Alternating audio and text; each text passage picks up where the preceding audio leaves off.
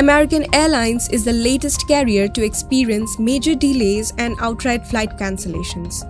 The airlines cancelled 262 flights on Monday, raising the total number of flight cancellations since Friday to above 2,200.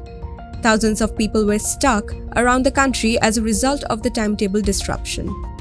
The airlines is dealing with labor shortages and high winds at one of its key hubs, Dallas-Fort Worth International Airport in Texas.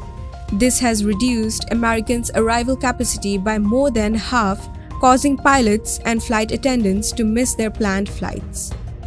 Personnel shortages have now struck American Airlines, Southwest and ultra-low-cost carrier Spirit as the sector increases flights ahead of the holiday season without keeping up with staffing.